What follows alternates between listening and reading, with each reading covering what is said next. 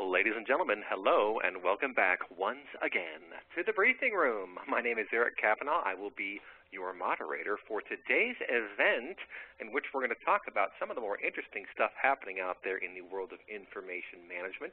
The exact title is An App Platform for the Real-Time Enterprise, the briefing room with Dr. Robin Bloor and EnterpriseWeb. Folks, this is one of the tools out there, or one of the platforms, I should say, that, in my humble opinion, is taking a rather brave look at how information management should be done. There is a whole variety of activity happening out there in the world of enterprise technology, and it seems to me some of the more innovative companies are some of the smaller ones right now, and they're taking a very open-minded, very different perspective on how to manage data and deliver insights. So there is a slide about yours truly and enough about me. As many of you know, the whole mission of the briefing room here is to reveal the essential characteristics of enterprise software. That's why we take analysts and we put them in a virtual room with enterprise vendors, and we take briefings. So we do not have the analyst and the vendor coordinate before the show. That is a critical success factor, frankly, for the briefing room, because we do not want these to sound just like fully scripted infomercials. Frankly, a lot of the reason behind our design is to keep yours truly entertained, so I guess you could say the format is a little bit selfish in that regard, but it also it happens to wind up creating some very good, interesting content for you as well. I will say the best way to get custom value from these presentations is to ask questions, so please don't be shy. Let us know what's on your mind, and we will pose those questions at the end of the webcast. So we cover a different topic every month. April is intelligence, so we're talking about traditional business intelligence, but also some of these new approaches that are being taken to deliver intelligence to the right people at the right time, and you'll hear a very interesting perspective on how that can be done from our presenters today. So Robin Bloor, my partner, and the namesake, the eponymous analyst here at the Bloor Group, has a really interesting way of breaking down what intelligence is. There's hindsight, insight, oversight, and foresight. So, of course, foresight is looking forward. Oversight is what's happening now. Typically, hindsight and insight are looking backwards. Of course, hindsight, by definition, is looking backwards. But what we're finding is there are more and more organizations embracing more of a real-time view of analytics. And how do you do that? Well, you do it in some different ways than have been traditionally done. So if you think about the range of innovations occurring right now, things like NoSQL technology, things enabling various kinds of situational awareness, you can find out what's going on immediately all over the place. Just think about, as a quick analogy, something like Twitter or Facebook or even LinkedIn. These tools have tremendous engines underneath them that can handle outrageous amounts of real-time data. Now, a lot of what's happening is the traditional ACID-type issues with respect to relational databases are being relaxed. You get something like eventual consistency is what some of them talk about.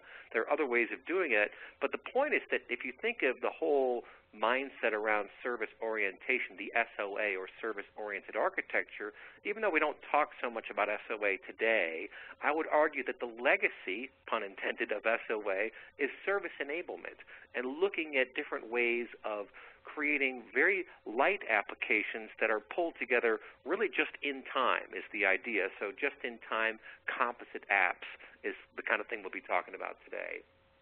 And there are some really positive benefits to taking this approach. Number one, if you think about the amount of time and effort and work it takes to build a data warehouse, well, by the time you unload some new source of information to your warehouse, it may be too late to take advantage of various opportunities.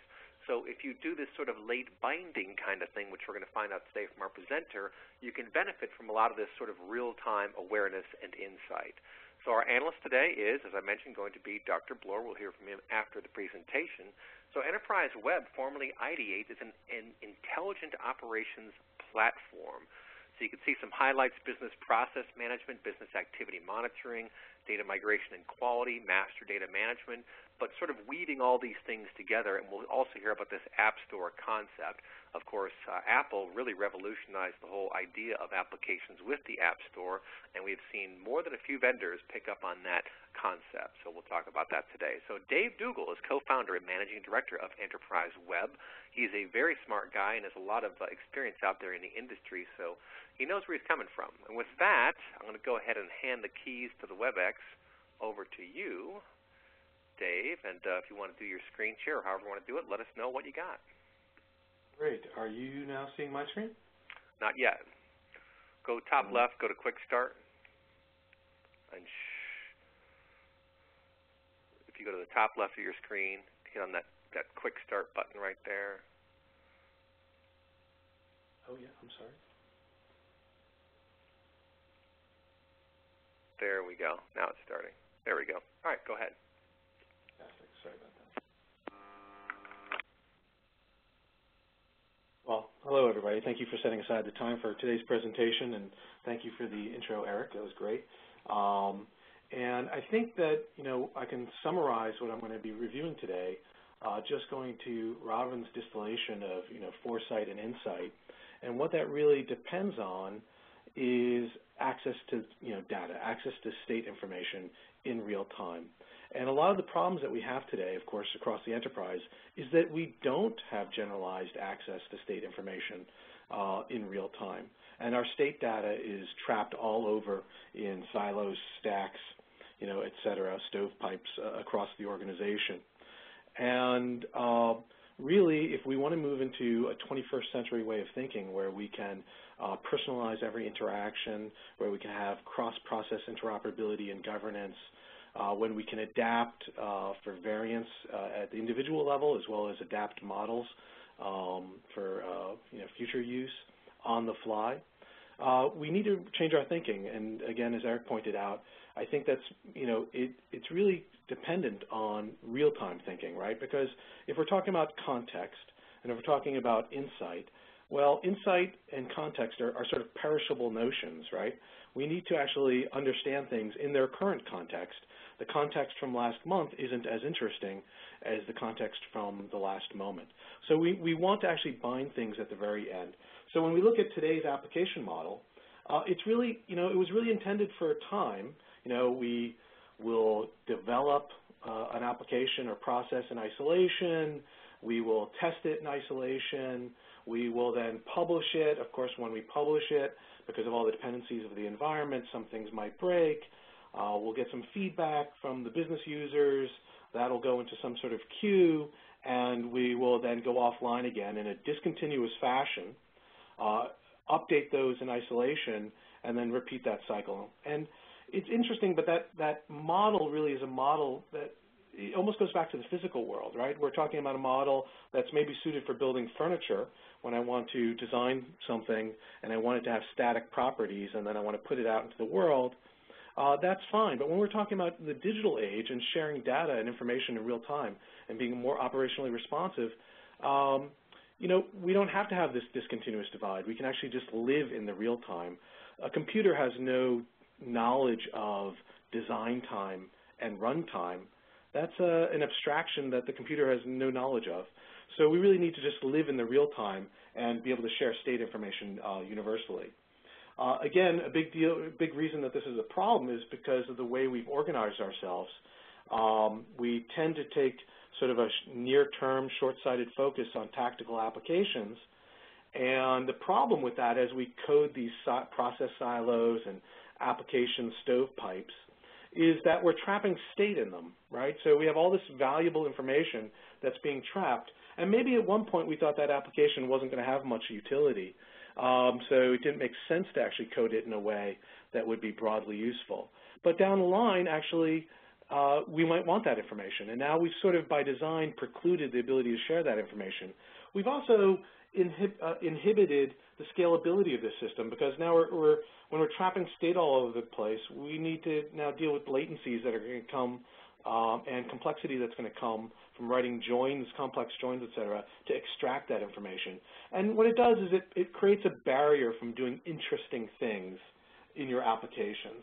And so while I understand that not everything is strategic in nature, and if we could say that it's an 80-20, 80% tactical, 20% strategic, I'd say it still follows the Pareto principle, where those 20% things that are strategic are going to be 80% of your time, and that's why we struggle in the enterprise. And if we now take this and project that into the current era, and Eric was talking about service orientation, and now we look at this world of distributed APIs, services, devices, right? The old three-tier architecture is gone. We don't code to a database anymore and to a singular device. In fact, we code to multiple sources and multiple targets, and at the rate that things are changing, we don't know what those targets might be 2 months from now, right? We might have new sources and new targets. So we have to be developing in a much more flexible, adaptable way to survive in this environment.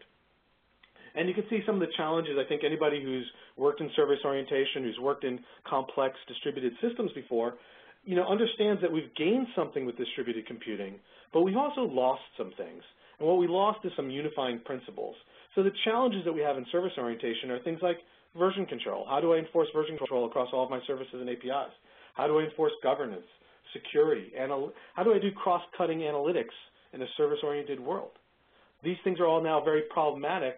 At some point in the mainframe, they were actually easier. And so there was a trade-off made, but we shouldn't forget that we've lost some things. We really need to get them back if we want to get sort of the transformational value of this era.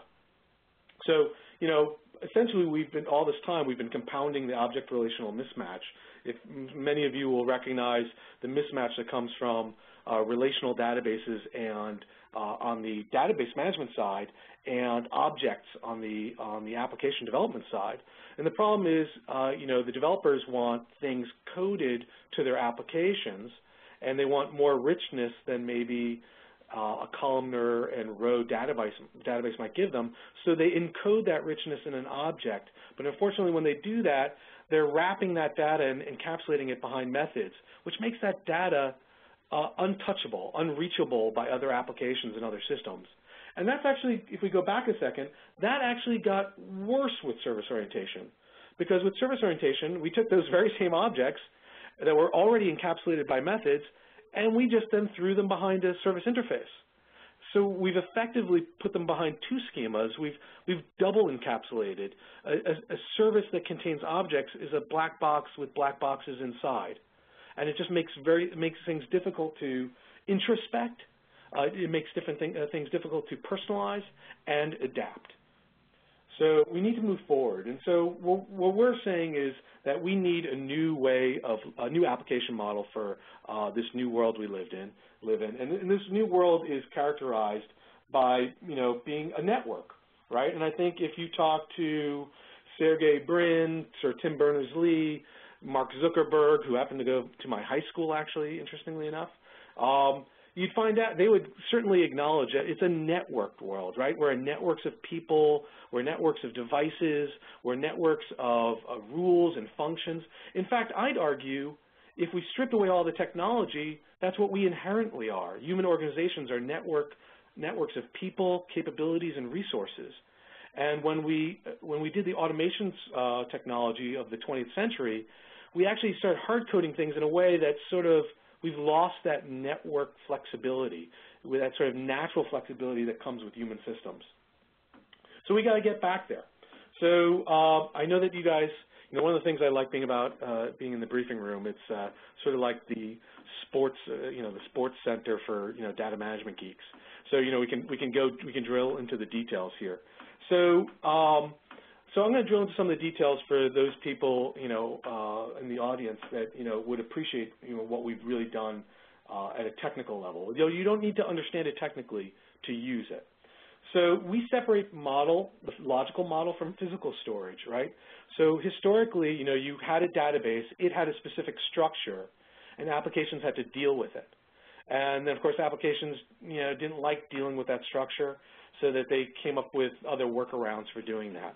And what we're saying is, actually, we really need generically structured databases so that we can then project whatever the applications want.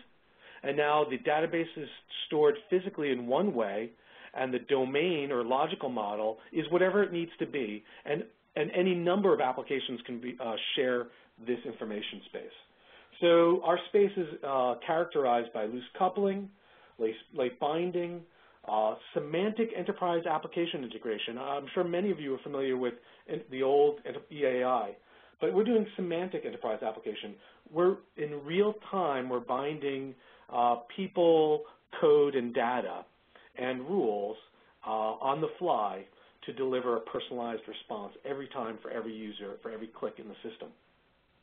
So that means like we're doing things like interpreting models at runtime. We're constructing their ontologies against rules. So we compare those models against their any rules, and we evaluate them, and then we project schemas, and we derive the payload or UI. And we do all of that in a way that's completely safe. It's actually ACID, supports ACID semantics, and provides for audit history and rollback. And I'd argue that while some people would say that, you can't use a dynamic system in the enterprise, we'll lose some control, I'd say, well, what have you already surrendered in the systems that we have? What has the build deploy cycle cost us? What does it continually cost us? What can't we do because of the current models we have? So if you allow, and I'll demonstrate today, some of the capabilities that we have will make you feel very comfortable that you can actually have your cake and eat it too. So as a result of separating logical model from physical model, we can support local variance and global change. So this is very important. Remember, this is about the real-time enterprise. We're talking about the convergence of, well, actually the reunification of the application space and the data space, right? They were together one time in the mainframe. Then Humpty Dumpty fell off the wall, and it all broke apart, and we haven't been able to put it together again since then. But they were all together at one point. So we're not talking about something radically new. In fact, we're talking about restoring some of the old first principles of days of yore and bringing them back in a powerful way in our new distributed, diverse, and dynamic world that we live in today.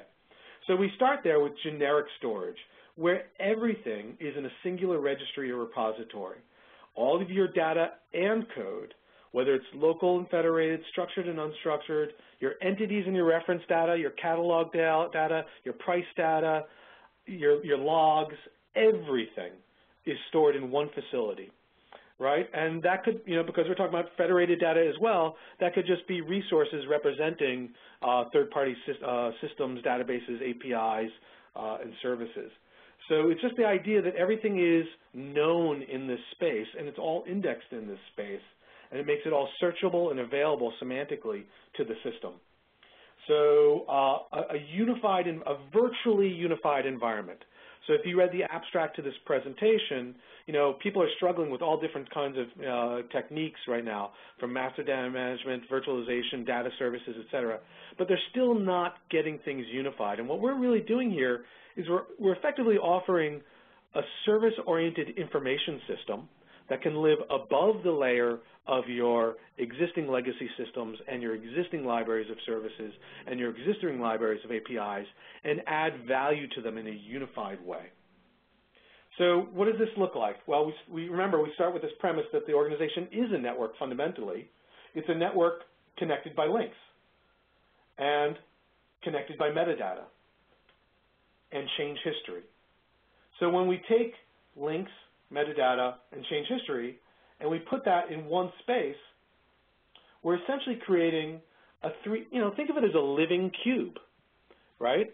Normally you actually code a cube, and a cube gives you the perspectives at the time the cube was designed, and it might be more flexible than your data warehouse, but not much more so. And it has its own inherent constraints.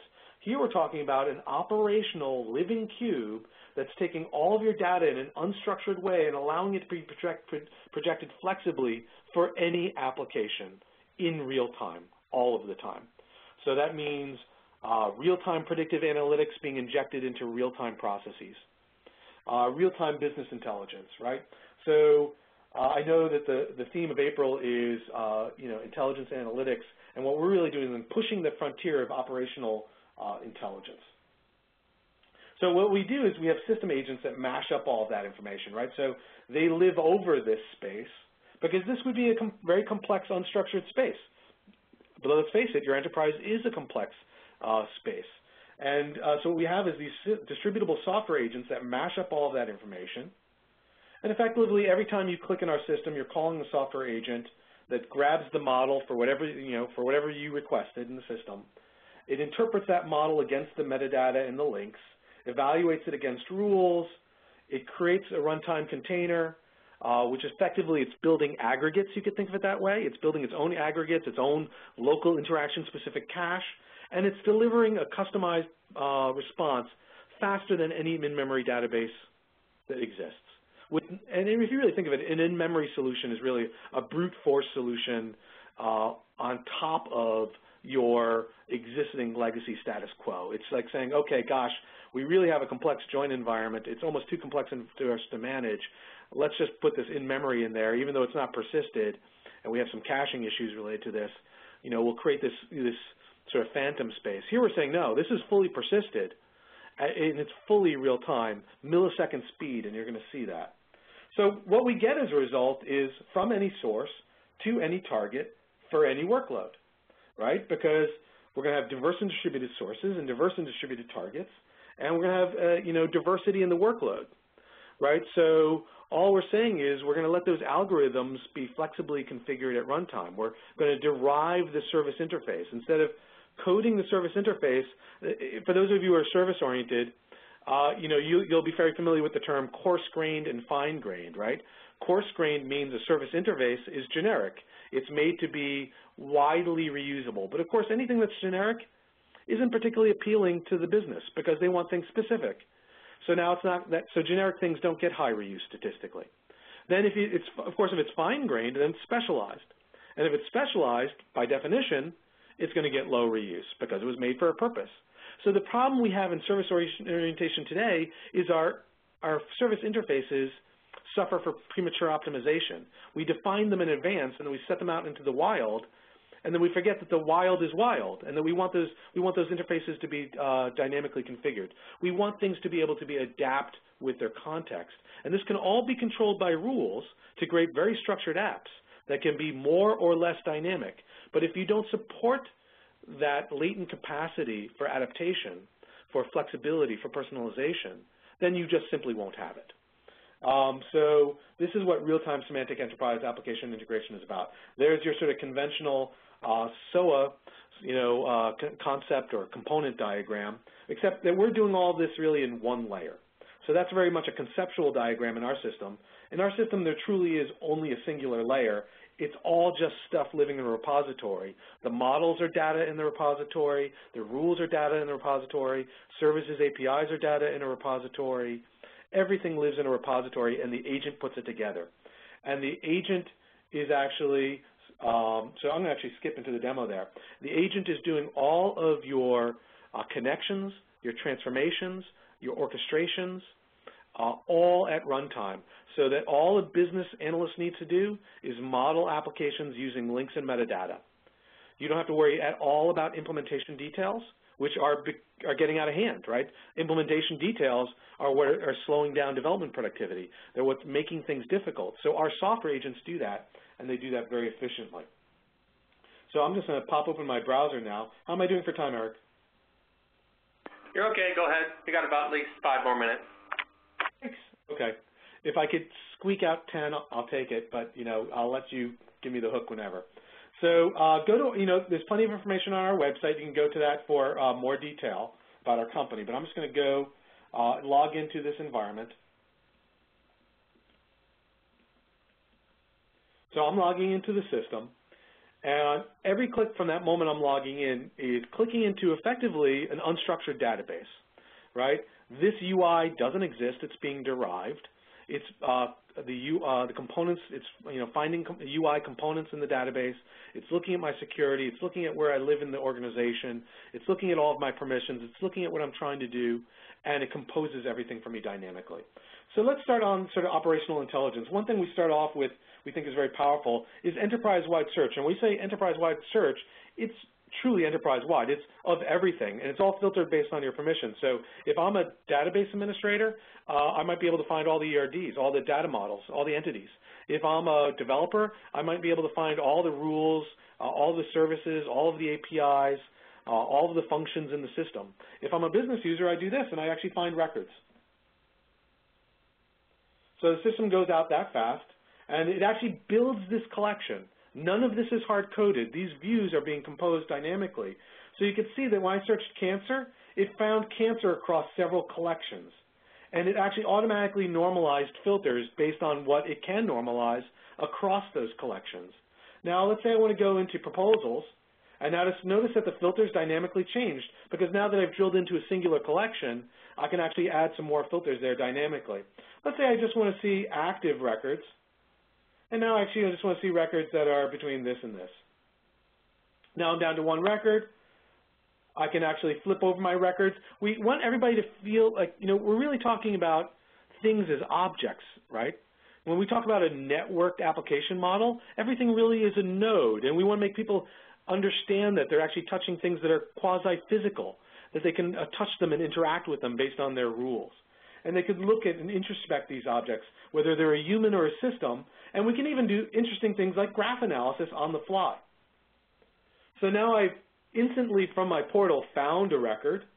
I can actually look at that record quickly. I can say, actually I'm interested in this one gentleman. I'm just analyzing on the fly as a business user graph relations, and I just want to click in. So this is all the graph relationships to that one record. You can see there were people and other records associated with it. And I click into Vamshi, and now I'm actually seeing the world as it relates to Vamshivadi Raja. And I can actually see, that's interesting. I can see he's associated to Archita. He's associated to some other records there. He's associated to Bill. If I go in here and I click, now it actually takes me in from that graph view into a record. And now I'm into a full-blown record. This record is an object itself, and this object has a full history of every single person who's ever touched this record. We know every single thing that's ever been done to it. So we follow the principle of immutability. If you remember one of those PowerPoint diagrams, they showed that we have all of the history of every record. And it's not just every record, it's of everything, right? Of every API, of every service, of every node, of every application, of every person. We save the delta of everything, all of the diffs. And actually we build up these views of aggregates from those, so it's called event sourcing in the database world, right? So it has a much broader perspective in our system because we apply it universally. So all of these kind of notions in the database world are just applying more powerfully in our system. Same thing would be with version control, because everything is universally applied. Security is universally applied, right? So we have this notion if people on the, I've been speaking a lot to the data side, but if you're on the application side and you're an old sort of CS type person, you'll understand notions of, cross-cutting concerns. And how do you mix issues like version control across all of your objects and all of your domains? And that's one of the things we're addressing in the system. So full lifecycle history, I could see that the objects that are related to this, so that there are people objects and other record objects related to it, and I can click in, I could drill through these objects.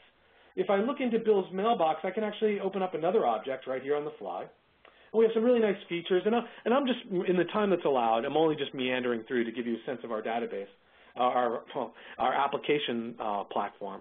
But I can click in here. We have field level commenting. We have line item change management. We have the whole history of all commenting preserved for all records for all time, right? And of course, we could clip that at any time. We could set up rules. We could hide that from certain individuals if we needed to. I'm going to log out very quickly, log in. And you can even see that process is uncharacteristically quick in our system, even though it's fully dynamic. So I'm going to log in as Archita, another one of our members in our company. And so Archita has a whole host of different records as well. She's got a bio, her profile is here, and we can go through that if we want to.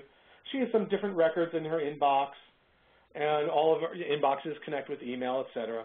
And one of the nice controls that we have, since it's a fully dynamic system, and we have no divide, we don't have the discontinuity between design time and runtime. Everything is real time. I can actually not only chatter about objects in the system, I could change objects in the system if I have the rights, right? This is in-flight change management, right? The whole notion of social, as this add-on, sort of kludged-on add-on, it's not really taking off particularly well, right? It's got some limited success where organizations have a discipline. And the reason social is not taking off is because it's not fully integrated. When we really want to be social in our enterprise, we're going to be actually discussing and negotiating our objects together in real time, just like if we were talking face-to-face. So Archita has some rights. She can change this label to Archita's label. And you can see the change will appear in the form immediately, but will be subject to review. So all of this is subject to whatever rules and processes that you might want. See what I mean? So I'm just going to save that. She's going to make another change in here really quickly. And I notice that, let's say I go in here, and I notice that one of my values is not Robin Bloor. So I want the, Robin Bloor to be a value. How often does that happen when you go to a table and a value is not found? Now, of course, you don't want to denormalize all of your tables, but you also want some liquidity in your environment for when those times when you do need to support that change. So our cheetah has actually just requested two new things. Let's log in as Bill, who is our developer. Bill is just, in this world, Bill is actually just another user of the same runtime, real-time system. So Bill goes in, and you're going to notice in the upper right corner, do you see that there's in the mailbox there, there's a nice number 2 there. His mail icon is now blue because he has 2 new icons. There's a field change request, a data model change request. Let's check that out. And he can see that value to be added, strategic plan alignment. There's a new label for this table. It's giving him the context of it. And now I can actually decide to apply that just to that instance. I want Robin Bloor in that table forever. And the very fact that I did this, that I changed that table, that's also just been version control. The fact that Bill did it is now in the logs. The fact that our cheetah requested it, that's all in the logs. Right? So everything has a trace, and it can all be rolled back. Now the mailbox is down to 1. Let's go back in. And if time allows, I actually have an example of predictive analytics that I think would really impress your audience. But you can see here that the context of the change being requested is always presented. This is what the original version was, and you can see that it's actually a working field, right? Because there's no boundary between simulation and real time in our system. Everything, all the controls just work all of the time. It's a fully dynamic environment. So, Bill could look at this and say, no, our cheetah, I'm not going to charge that. I'm not going to change that globally or even for your instance. I'm just rejecting that. And now what I've actually had, or what's actually gone on here, and again, you could do this through whatever layers. Bill might be on a help desk. Bill might be a person who owns a table. Bill might be, it doesn't have to be direct to the developers. You could push this through whatever processes and controls that you wanted. But the fact is, what we've allowed here, what we've enabled, is a real-time dialogue about the things that we care about and the things that we're working on. And now we don't have to worry about shadow systems anymore. And now we don't have to worry about lost business value anymore, right? Because those are all the things that, we could deny them, but of course that's really what's happening. After 20, 30 years of system management, of system automation in the enterprise, the least automated, least efficient part of the enterprise, by far, is change management. Ask any business user. And let's be honest, what percentage of real problems are they even bothering to report? Because they know the likelihood is going to be low of them getting fixed. So there's one in-flight change has been denied, and our cheetah can look at that and she's like, oh, bummer, that was denied. And of course, she could go back and forth with Bill if she wanted to. But hey, that's what we would do in the real world, right? We would negotiate our content, right? That's what happens. I don't know about you guys, but that's what happens in my household. It certainly happens amongst the members of our team. We negotiate our relationship with each other continuously, and our software is no longer a hindrance with that. So I've got one more thing that I'd really like to show here. Is that okay? Yeah, go ahead. I appreciate your indulgence. It's interesting stuff. I like the new just-in-time UI. Thank you. Well, the old UI was all real-time. I think that it just didn't reflect how dynamic things actually were. And I don't know if you've noticed, we've put in all of these fades because people wouldn't see how fast the system was if we didn't. They wouldn't even know their pages were changing because we're updating these pages. So we found that users got disoriented. They wouldn't know when something was changing. So we actually put that as a little human signal to individuals. So let's pretend Bill is working, because we still, we can have we're doing multi-million-dollar enterprise-wide projects on 4 continents. We're working for huge billion-dollar organizations with tens of thousands of people in their people tables, thousands of active users every day, hundreds of thousands of records, heading towards millions of records. Complex implementations, addressing problems that no combination of app dev, business process management are doing for them, right? These are sole source bids we're winning because they just can't solve it for any other way. So so even though we can do everything obviously in a live environment, and we can do, because if you're working, we're working essentially in a stateless sort of RESTful environment. So we can, it's like updating a file system. I could just drop a new document in here, drop new nodes in here. It doesn't disrupt anybody. The next time you hit that node, you'll get the latest version of it. And I can even put rules around that. I can make nodes apply retroactively. So it's a very, resilient, anti-fragile environment. But we can obviously still respect paradigms like test, dev, prod. That's just a good practice.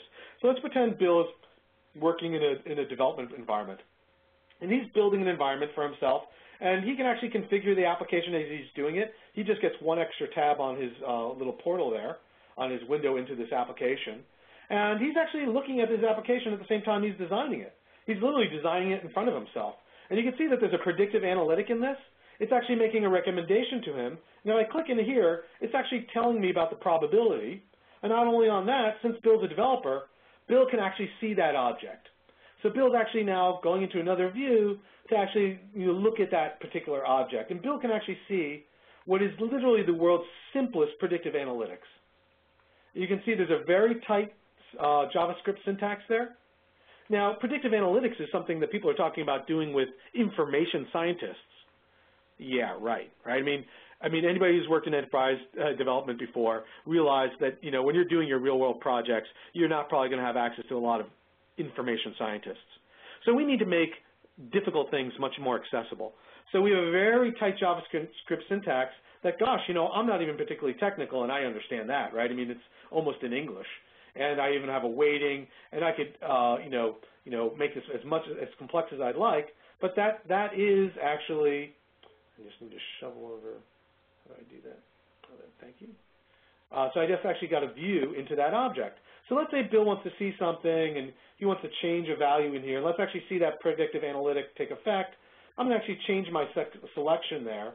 I changed one of the pieces of metadata that affects that predictive analytic, and now you're going to see that the information is updated in real time, and that the weighting has all been updated in real time. And you notice that this weighting is not just from application level data. It's checking personal profile information, application keywords. It's going to look in the funder entity. So this could be a pretty interesting, analytic, and it's all happening in real time.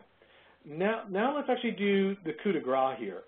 I want to show you something about durability, and then I'll stop. And there's much more I could do. Let's break this on purpose. Now, this is not something I think I've ever seen another vendor do, but I'm going to do it for you. I'm going to break something because, it doesn't really matter what you build an application for. Anybody can break the semantic relationship with an application, right? It doesn't matter whether it's Java, .NET, or anything like that. So I purposely broke something.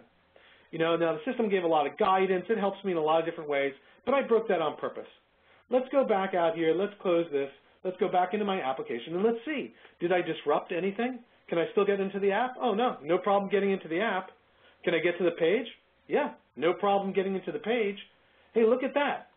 Its page is still running. It just can't run that one service.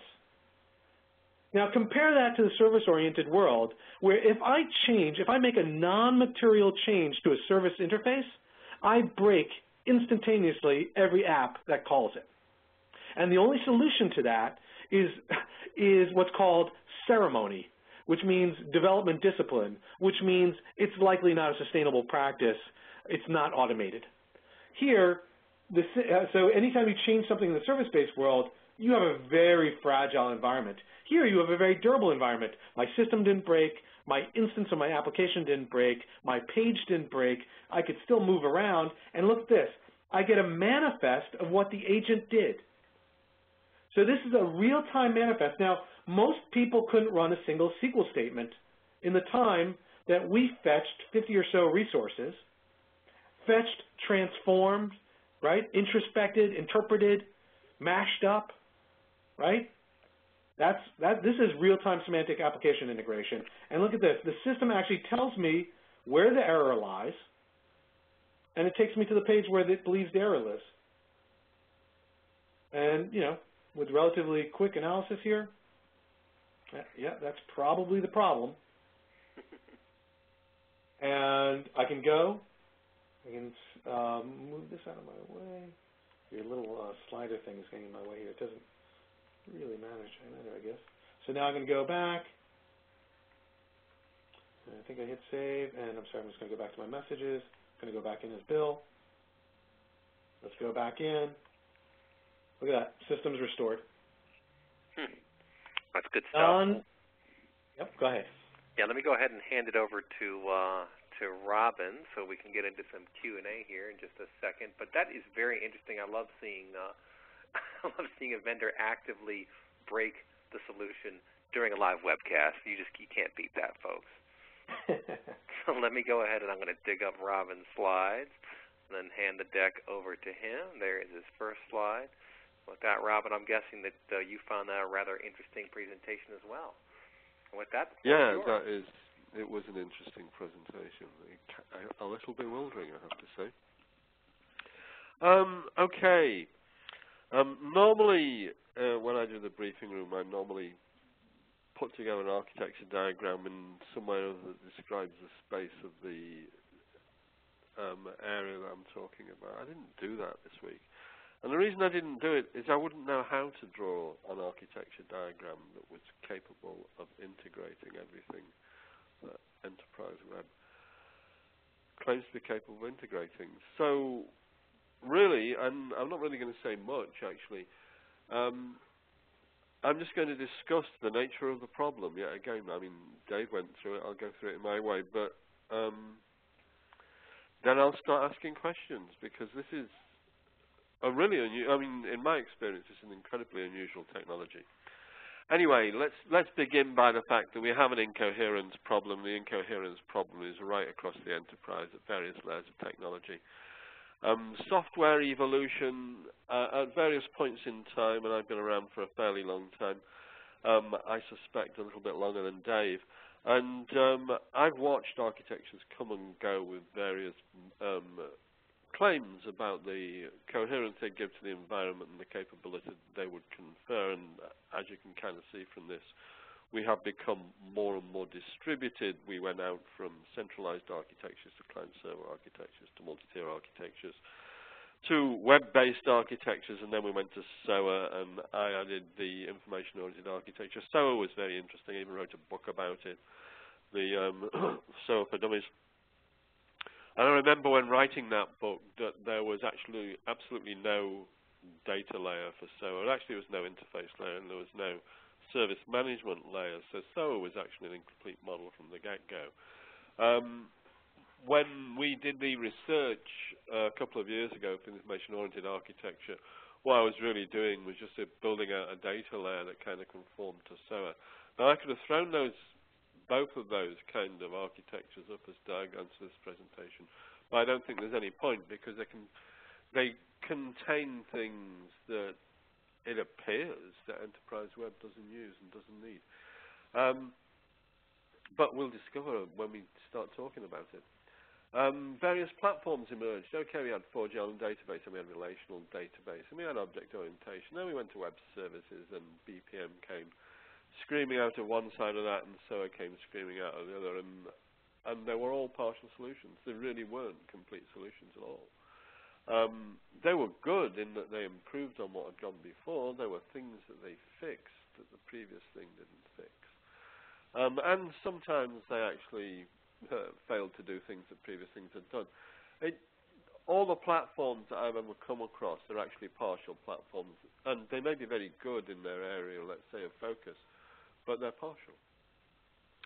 And while all of this evolution was going on in terms of architecture, in terms of various approaches to software and technology, everything became more complex. You know, hardware, we went to desktops and laptops and internet and then mobile, and we added, you know, multi-core capability and memory capability. And we're going to embedded chips. You know, the hardware world that we look at is in terms of the number of entities in it, is so different to the mainframe that it's almost bewildering if you actually try and remember back to the mainframe days. And in terms of environments, we have Unix, Windows, Linux, virtual machines, we've got grids, we've got the cloud. The deployment environment has become much more complex than it ever was. In terms of data files, relational databases, unstructured data, Hadoop, machine data, and all of this in many different incarnations, in many different products, all of which are slightly different to each other in one way or another in terms of applications. We had transactional applications, then we had desktop applications for the office systems, the BI, web applications, big data, and we're now moving to semantic data or semantic-oriented applications. And that's just become a much wider and broader field than ever happened before. And then we've got the management layer that's supposed to make all of this stuff work, which is service management, asset management, cost management, threat management, data security. The whole of governance, actually, you could probably replace that with the word governance, to be honest. But you've got the whole of governance, and what you're trying to govern is an incredibly diverse application environment, incredibly diverse data environment, incredibly diverse operational environments, and incredibly diverse hardware. And so it's like the situation has just been getting worse and worse and worse, at the same time that we've been failing to solve the architectural problem of deploying, you know, what was deployable at the time that that stuff came into existence, you know, when relational came in and when object orientation came in and so on. And this takes me to the incoherence problem. You know, we operate in silos, or we operate in clusters of silos. We've got an architecture like SOA that actually happens to do some things for us. Then all we've done is clustered some silos together, and that itself is some kind of silo. We have a long tail of legacy, and it's not going away. You know, every now and then, you know, the odd thing disappears, but mostly it hangs around. We've got new technologies, new environments, new applications. All of those things continue to emerge, including things that we haven't really thought of yet. You know, there's going to be new applications in the next decade, if the last four decades or anything to go by, that we didn't ever anticipate. And we lack coherence at every level. And ultimately, I see this as an architecture problem, and I see it as a formidable one. So it seems to me that EnterpriseWeb is claiming that it actually solves a great deal of this, if not all of this. So, Dave, and to be honest, Dave, I'm going to jump off in about 5 minutes because I think the audience ought to be given a go. So I hope you don't mind. I'm not going to ask all of these questions. But I'd like to ask the first question, which is, okay, it appears from what you've demonstrated and from the presentation you've given that there's a great deal of capability in EnterpriseWeb. So the real question is, what kind of applications can it not do? What would you never point it at?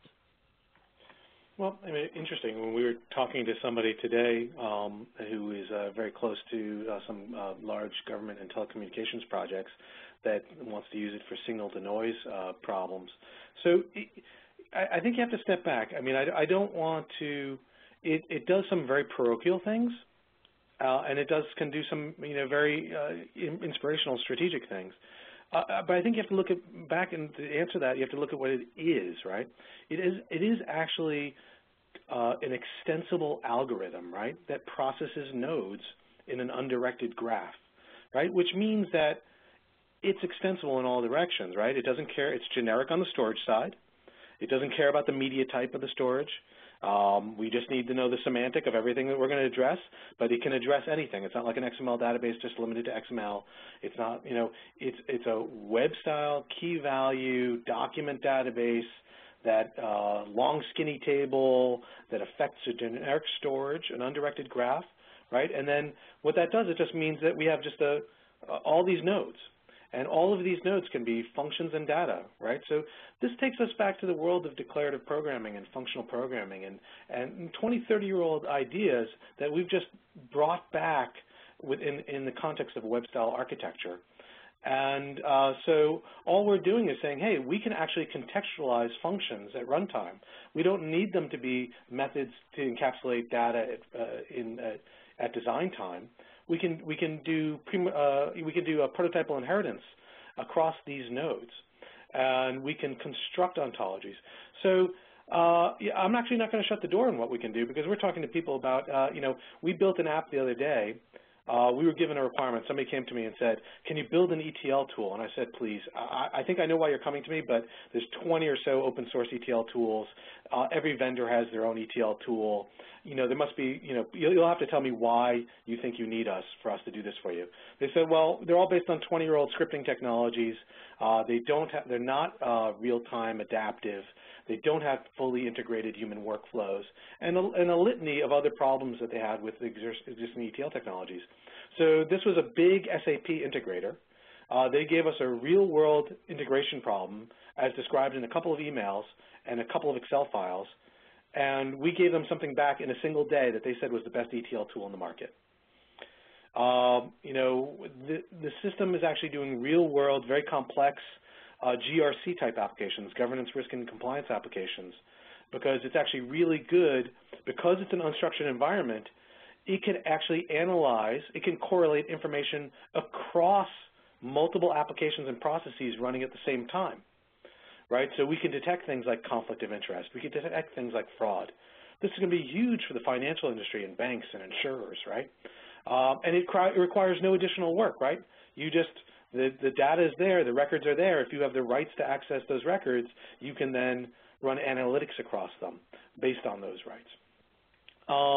We're doing, what people, Gartner calls intelligent business process management. Forrester calls maybe smart or dynamic business process management. Other people call adaptive case management.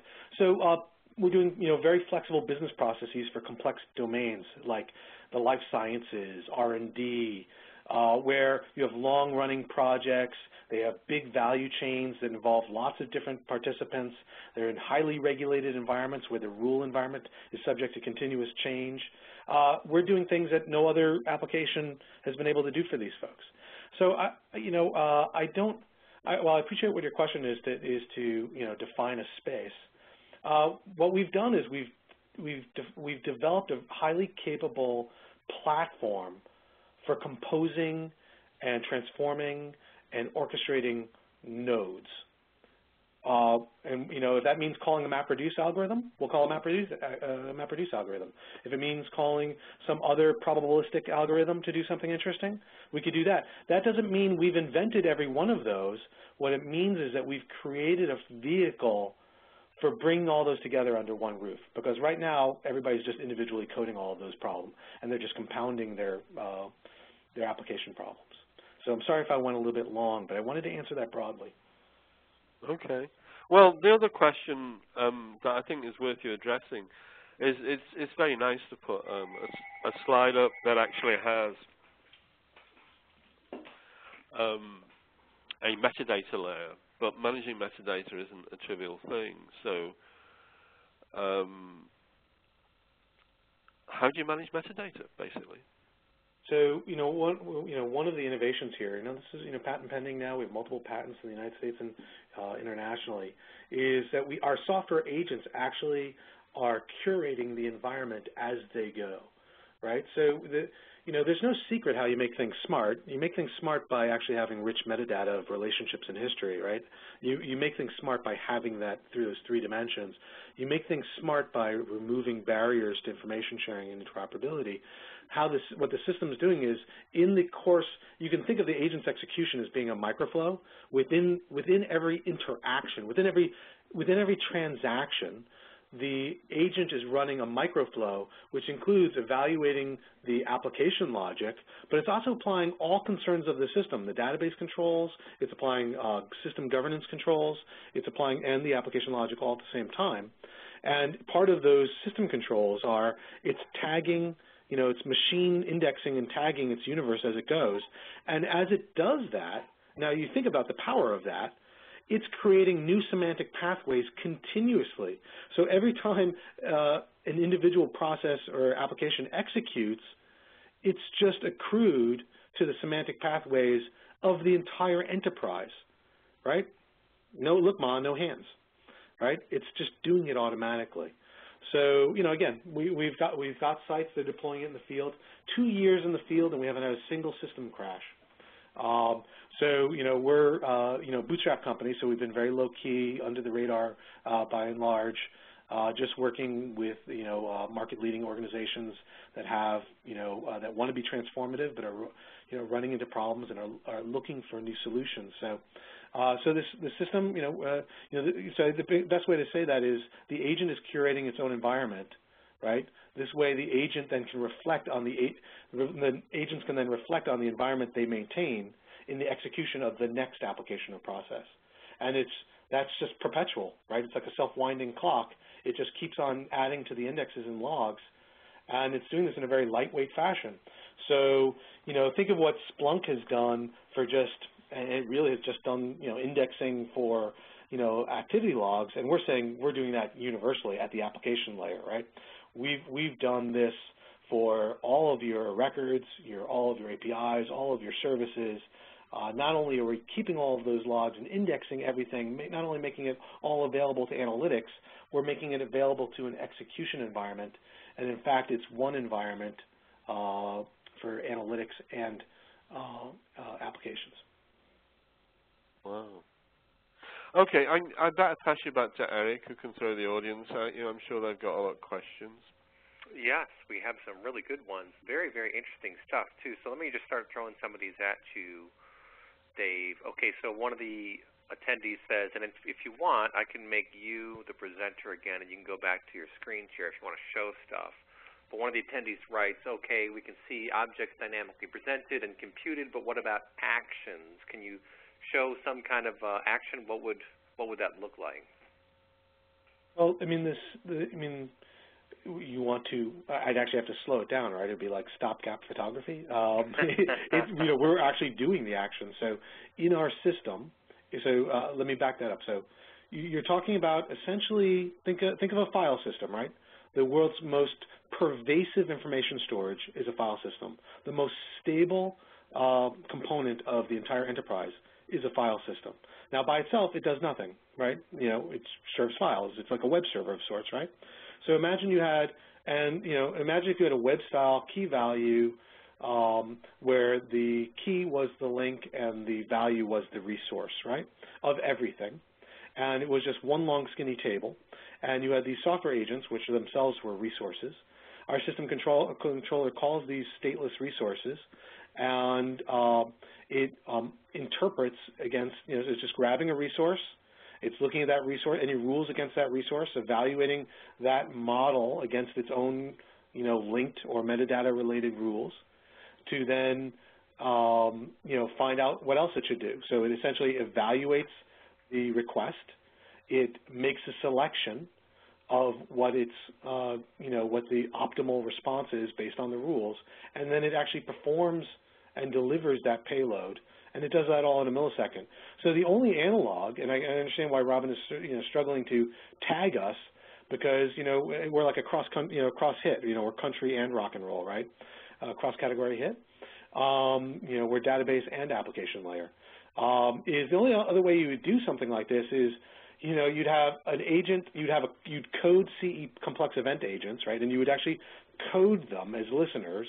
Then you would you would link those to a business rule management system, a BRMS, which might then be connected to a BPMN system, a business process management system, which might then be connected to BPEL system for its execution, which will inevitably be tied to multiple data stores. And what you're talking about is a really complex environment where you actually have, transactional semantics trapped all over the place. You have state trapped all over the place. You have latency all over the place. And what we're saying is, well, why don't we just make one really capable, essentially generic agent working over a generic data store to deliver customized, payloads in context at runtime. So, if you look at the kind of people that have been associating themselves with us, the kind of announcements we've been making on our website, you'll see we're attracting some pretty prominent folks and getting a lot of prominent attention. Sure. So we got a couple other really good questions let me throw at you, and I have a couple of my own. So one of the attendees asks, what if there are 1,000 employees actively changing the system? Is there a point in time when the system state is correct, and does the system have state at all? Well, the system, effectively, it's a file system. It's stateless, right? So because remember, we're working with the principle of immutability. And look, I realize some of these concepts might not, jive with everybody. We all use Google, for search, right? And how many people understand how the Google, algorithm actually works? So you don't have to know how the Google algorithm works to use it, right? Well, I assure everybody on the line that we're working with, enterprise Java and .NET programmers to deliver these things, but and regular business analysts, regular folks, and doing really interesting things. So it's a stateless environment, right? It's just all stuff, right? And every time you make a request of the system, right, you're making an HTTP request. You're calling our system controller, and the system controller is calling our agent. Our agent is just another resource, and they're distributable, right? So 1,000 people call the system, they get 1,000 distributed agents, right? And the agents can also can distribute themselves, so they can actually, partition themselves for a complex chunk of work, right? So we can do things like MapReduce. We can actually, partition that very quickly. We can even do more complex things. So, with anything new, it's sort of like magic to people. But what we've really done is, if anything, we've stripped away the cruft of the modern enterprise. We can work, and we're clearly working with it, right? We work with all the existing systems. So the system is stateless. Anytime you click in the system, depending on the rule, you've requested something. You've requested a model, right? A model for that interaction. That model is delivered to you. The agent then interprets it for you. The agent essentially doing an added value service on your behalf. It's going to find all the rules that apply for you and customize that service interface on the fly. And it's doing that all in its own little interaction cache. And then when it's going to persist back to at the end, when it concludes and delivers the payload, and this is all millisecond speed, right?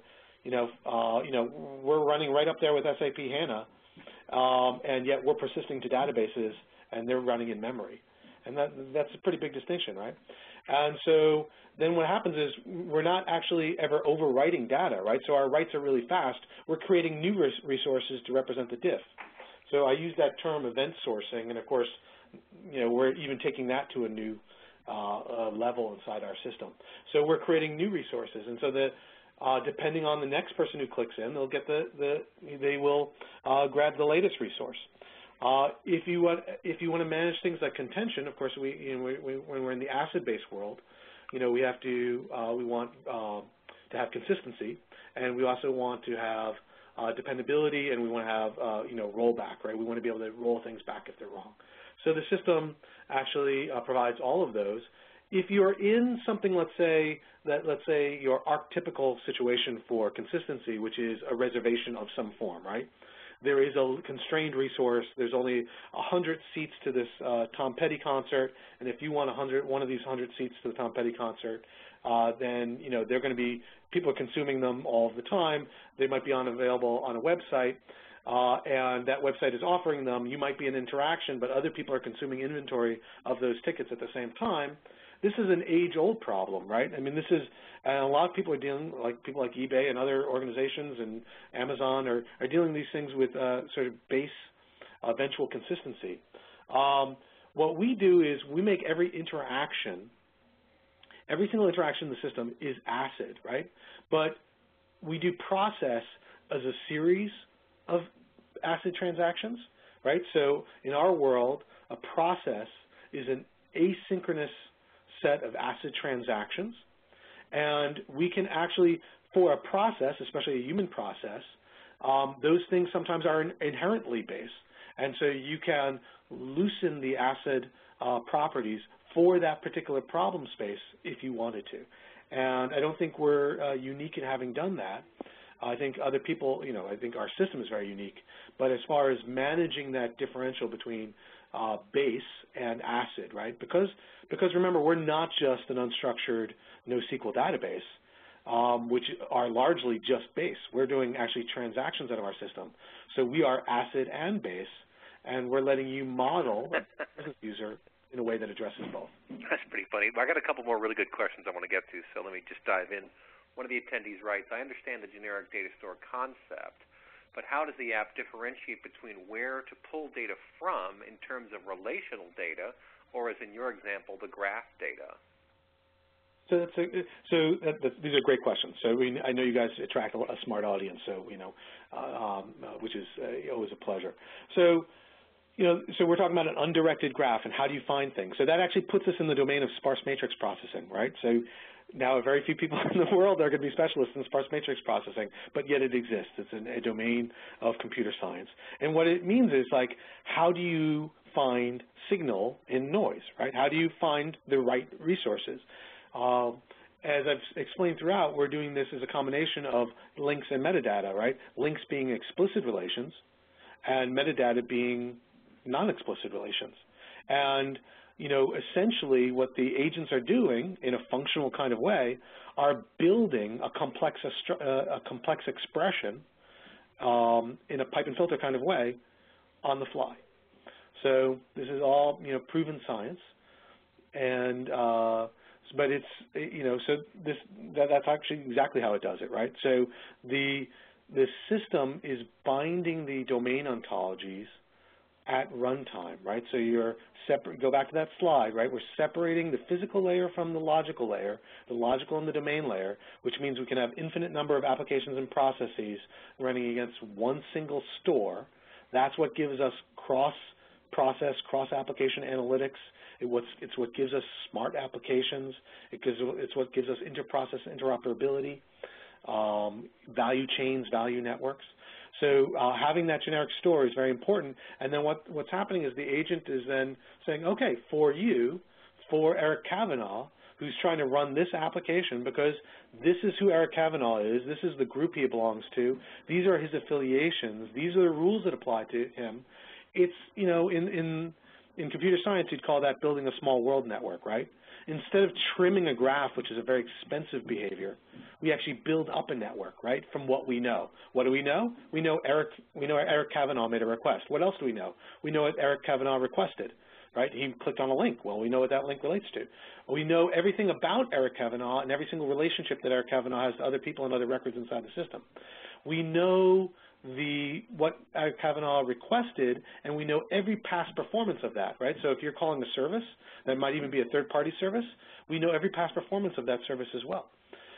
And we can bring all of that information to the fore to give you a personalized response.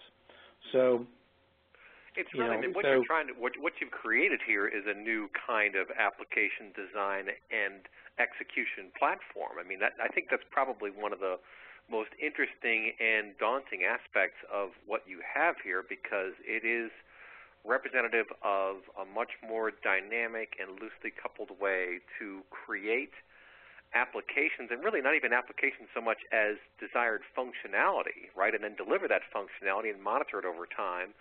I guess one question I would have would be, let's say you are maybe a hospital and you put this in place to enable sharing of information, sharing of patient information, for example. How would you implement business rules to protect things like patient privacy and so forth? Can all of that be dynamically managed as well? Yeah, and we're working in those exact same situations. And look, we're not creating the complexity in the domain. Remember, the problems exist. Robin pointed that out. So we have these problems in the modern enterprise, and everybody knows it. And if we think in the conventional approach, we'd say, well, for every problem of indirection and middleware we have in our current enterprise architecture, let's add another piece of middleware. Well, that's a vendor's dream, but it's an enterprise nightmare. So we're just compounding our problems all the time. We actually had to step back, and we were just, let's say, naive enough to think that there was a solution to this by stripping out the cruft of the modern enterprise, and that's really what we have.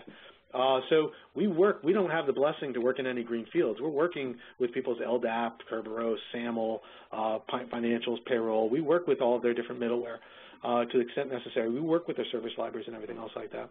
But what we're doing here is we're giving the opportunity to create rules, declarative rules that connect those nodes that you were talking about, like patient patient protection, right? Well, there's a patient.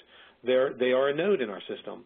There are applications that want to call that node. They have more or less permissions against that. There are people using those applications.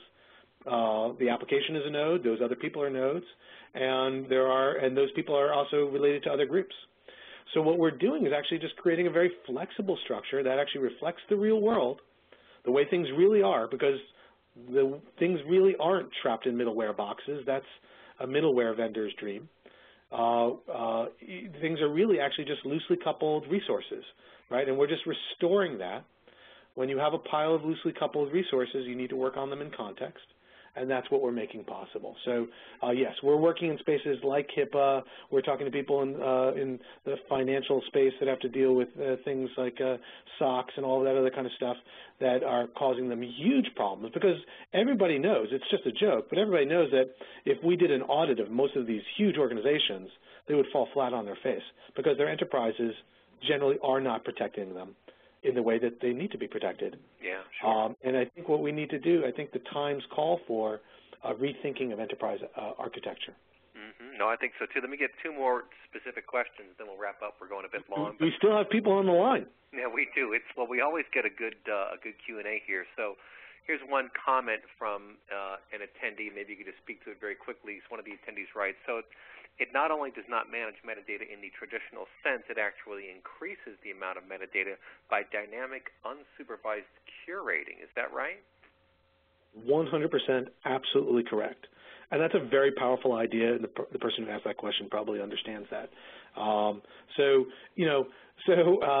Think of this, that, normally when you go in design time and you actually code the context of the designer at that design time, right? They get whatever requirements they get, as imperfect as they are at that time, right? We know requirements are incomplete, incorrect, right? And sometimes incoherent, and then somebody codes them, even in good faith. But remember, it's their interpretation of those requirements that are being coded. It's their context at the time they code it. They push it out into the universe, and what happened to the business context of the user at that moment? You've just precluded it. And what we're saying is that's absolutely ridiculous. We need to embrace that context. Now, we can selectively use it, turn it up or turn it down. When I work out, I have an elliptical machine that I don't use enough, and when I do it, I like to put on plug in my iPod into a little system I got there, and depending on where the family is in the rest of the house, I turn it up or down, right? Right? And I may, because I like my music loud, but obviously if the family is around me, I'm not going to do that to them. So likewise, all we do is present controls, and we present the controls in a way that's completely auditable, completely traceable.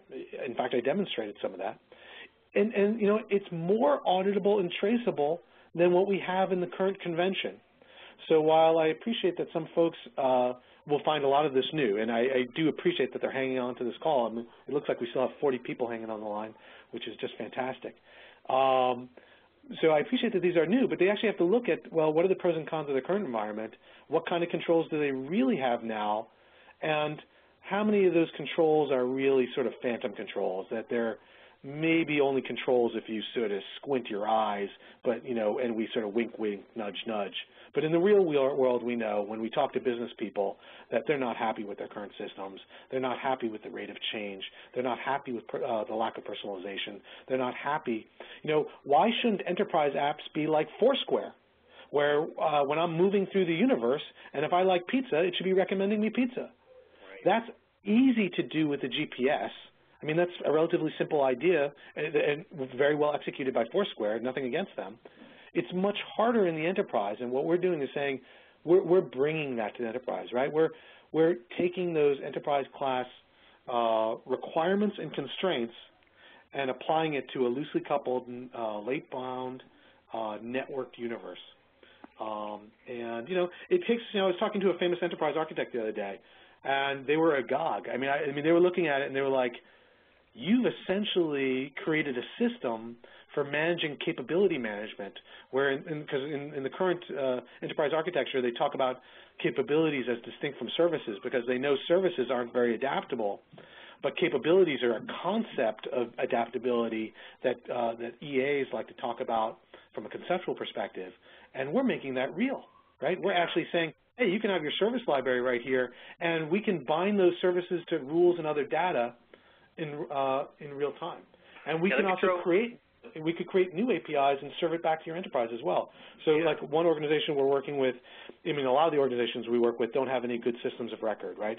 And even though they're huge multi-billion-dollar organizations, they don't have one single representation of a person. So that we actually have to create a composite representation of people, and we're doing that so fast and so much better than that they've been doing it internally. They're now pushing out our composite views of people back to their legacy apps. So it's just, you know, it's an enabling technology. It's going to change things. Well, I'll tell you what, folks. I'm going to throw one last question over to you, and then we'll give you a copy of all the questions, too. And I'll kind of expand on this, but one of the attendees asks, how does the notion of a user sandbox fit in with a global environment? In other words, test and development environments, et cetera. Does this translate into subset data environments? I'm guessing the answer is that it certainly could. And how does this sync up eventually into a gold copy? I think the question there, just to perhaps paraphrase it a bit, is you were showing us a lot of sort of data and situational awareness discovery type stuff, and then you're actually going in and hard coding, if you will, rules or allowing changes to existing rules and structures and so forth. And I guess one question I would have would be, how can you, in a strategic fashion, navigate through significant changes over a period of time? As, let's say, the chief executive officer for this hospital, for example, who wants to take a step back and look at anything significant that's changed, how do significant changes bubble up to the top, I suppose, is one question. And then how do you manage to preserve certain structures and then allow certain other structures to be changed? All right, I'm going to try and answer every part of that multi-part question. First thing I'm going to say is, for those who want to ask me a question after, Dave at EnterpriseWeb, and you can even get my email right off the website. So we enjoy this space, and we enjoy leading with ideas, and we're happy to answer those questions. Second is nothing's hard-coded in our system. So our system is a system of dynamically composed nodes. So what you saw me do there was I actually showed something pretty complex. We could do very Boolean rules in the system, but everything's being done declaratively. And when we say declaratively, we mean, for those RCS people on the line, we mean declarative programming, not just what a lot of people say is a declarative UI, which just means a hard-coded 4GL or something like that, which Robin alluded to. So this is true declarative programming in the declarative programming sense, which it really means something. Then as far as the history of change, well, actually, if you remember, in a way, everything's an application of the system. And if you remember when I was in a record at one point, I popped up a history of all the changes to that record. Well, I could do that at any level of the system, to any level of detail. We can walk the history of changes. We could actually analyze the changes at runtime, right? And remember, there might be some things that are, it's not like, I'm against gratuitous proceduralism, right? Because if the world is completely procedural, then you've limited people's options. You've created this whole, domino chain of things will break, right? Because the world is adapting all the time. If you don't adapt to your environment, you die, right? So what you need to do is you need to be able to support change. But obviously, in an enterprise, we support change, and even supporting change is relative. So there's these notions. I don't know, Eric, if you've heard of them. You're a smart guy, so you probably have. Is pace layering or shearing layers, which is a notion that change happens faster on the periphery than it happens at the center, and that you actually increase your constraints on change as you approach the center. Now, I think that's just true, right? If I'm a customer service rep or a salesman or anybody on the frontier creating value, or an implementer creating value with customers at the point of contact, yeah, I need more flexibility. And as long as I'm not changing the financial system, why do you care? Let me solve problems. Let me deliver business value. Judge me on the business value I deliver, and we can make that all introspectable, right? That's called goal orientation. As we get closer to the center, we need to put more controls on things, right? So, you don't want your HR system to be changing willy-nilly. You don't want your financial system to be changing all the time either. But let's analyze that for a second. You know what? They change too. And let's look how hard it is to change an organizational structure at a modern enterprise.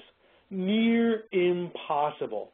They spend millions and millions of dollars and years to do simple things when they do a merger or something like that. And we're saying, hey, when you, and look, we didn't invent the merger, right? The merger wasn't our requirement. It was a real-world domain requirement. We just facilitated the latent capacity to make that change by the people authorized to make that change, and we do it in a way that's completely auditable. With the history of every single person who touched it, even the nodes in an organizational chart. I need, because, hey, let's talk about, this happens all the time. A division has to move, a department has to move under a new division. Well, in our system, you just sort of drag and drop it, right? All the history of that node is still preserved. We know where it was associated. We know where it is now associated. We could we could require whatever approvals for that change we need to make that change happen, including time date stamping it so it takes effect on a certain date, et cetera. But we're enabling that to happen. And, it's something that could take years and cost millions now could be done in like 15 minutes while the guy's drinking coffee. I mean, so we're fundamentally changing the economics of smart applications and adaptable architecture. Yeah. I mean, we're changing the economics of intelligent architecture, much like MapReduce and Hadoop changed the economics of big data analytics. Yeah. And this is, we're heading towards the cloud, and everybody's screaming now, the latest marketing stuff, cloud, cloud, cloud, horizontal interoperability. Guess what? The cloud will only be as horizontally scalable as the applications that run upon those CPUs. So there's been great innovation in the data management side. There's been great innovation on the cloud-based infrastructure side. But don't be fooled. If your apps aren't horizontally scalable, you will sub-optimize your CPUs. Yeah. And that's what people are finding out. They're finding out, oh, gosh, running on Amazon is pretty expensive. Oh, running on these places are pretty expensive. Because they're not achieving, that's not necessarily Amazon or Rackspace's problem. It's the app layer, right? And, the app layer is still the same app. We have all this innovation in devices, data management, everywhere else. Where's the innovation at the app layer? It's nowhere. Yeah. Well, folks, we went through more questions than usual, but we have some great ones, and this is just fascinating stuff. And Dave is just a walking quote machine. I already pulled out like 15 hilarious quotes here, but it's all good stuff, and it really is reflective of how significantly different the world is today in terms of what you can do than it was just 2 or 3 years ago. So, wow, big thanks to our friend Dave Duggal from EnterpriseWeb. We'll have this archive up on the website at Inside Analysis very soon. And, folks, there's going to be a whole remake to InsideAnalysis.com, so watch closely in the next week or so. We're going to flip the switch and knock on wood, hope everything works as it should, and you'll have a whole new look at InsideAnalysis.com. With that, folks, I'm going to bid you all farewell. Thank you so much for your time and attention. We will get all these questions off to our presenters today. And with that, we'll say take care, folks. We'll catch up to you next time. Come back next week on Tuesday. We'll have Burst talking about Amazon Redshift, so talk about big changes. That is a big one as well. So take care, folks. Bye-bye. Thanks, Eric.